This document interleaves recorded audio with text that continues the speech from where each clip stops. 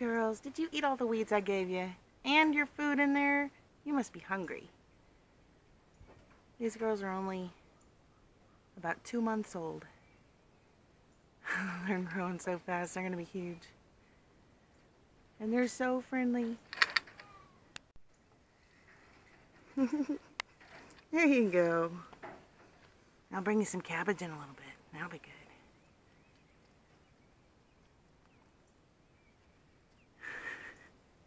They're so cute.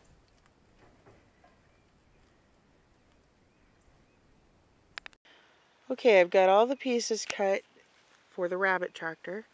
And Jack here was a good helper, weren't you? Yeah. Rabbits are escaping the pen, so I got to make this rabbit tractor. I already had the pieces, but now it's more urgent because they were all out this morning. They pushed the little feeder out and get out. I didn't want to make it real big because we can move it around, and you know, they don't need that much room as long as we're moving it around.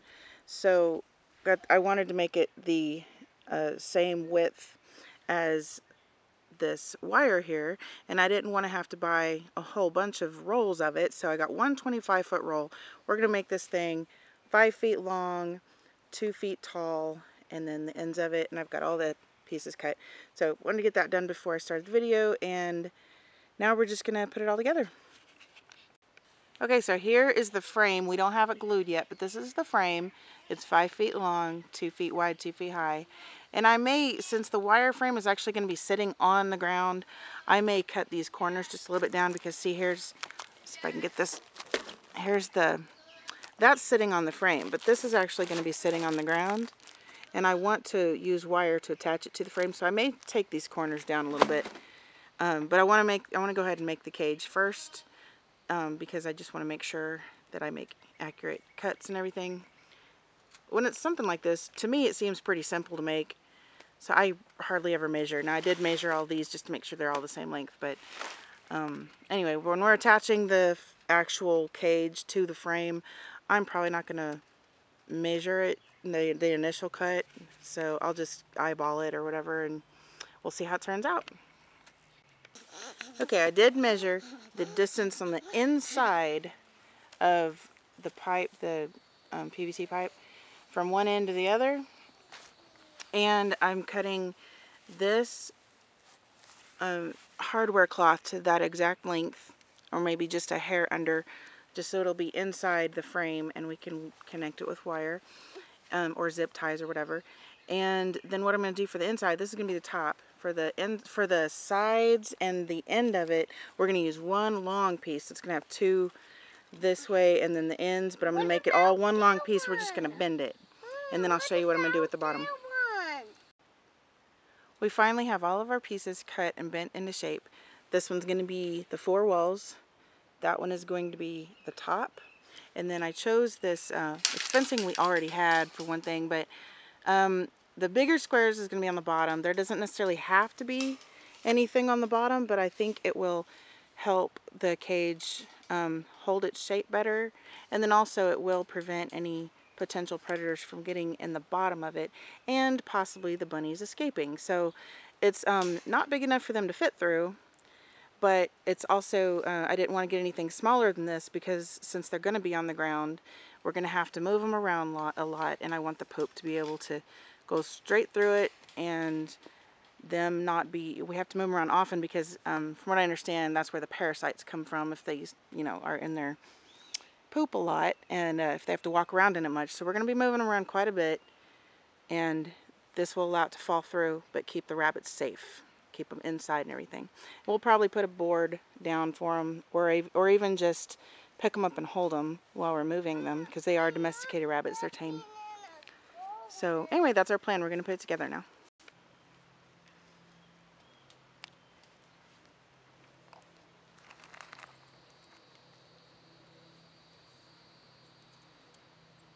Let me know if you need me to hold the wire.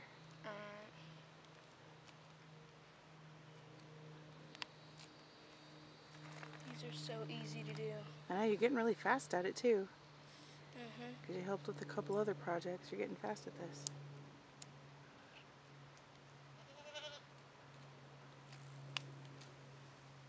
These are called J-clips. And what he's using is a J-clip pliers. And I got it all on Amazon.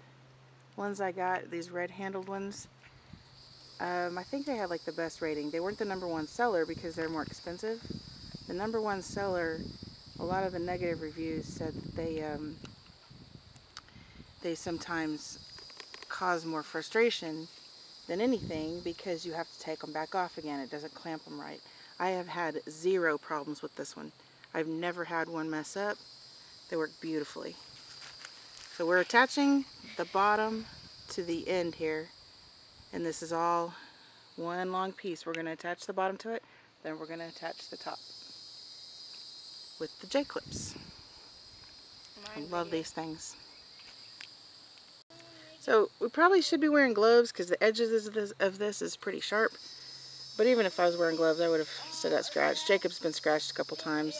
It's nothing major, but it does sting a little bit. So he's got a band-aid on there somewhere. He scratched his ankle. Poor Jacob. We have the bottom attached and we put it inside the PVC frame. And it is, I don't know, I think it's close enough to the frame that we may not cut the PVC down anymore. We still need to attach the top, but we're going to go ahead and put the bunnies in here so they can start chomping on this grass. And then we'll attach half of the top, and then we got to make a lid for it so we can get in and out and get to the rabbits when we need to. So he's going to get the rabbits now. Here he comes. Looky there. Hey, you like that? You got some grass? We'll put you in the shade in just a second. Kind of hot right here in the sun.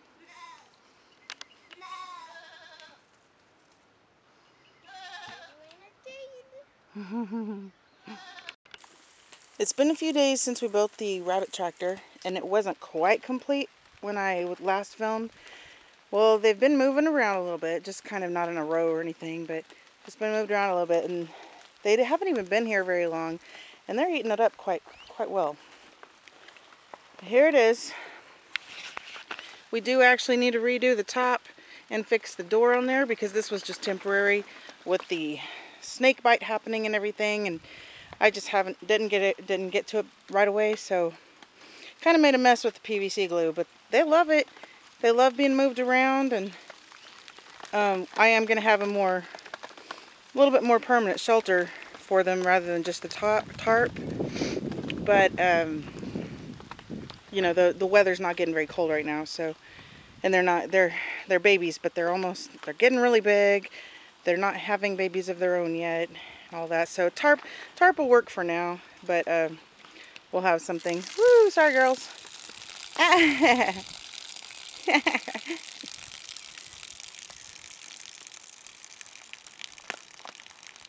They do have a water bottle down at the other end. And that's another thing too. We're going to fix we have those chicken nipples. We're going to fix a automatic water that will attach to this.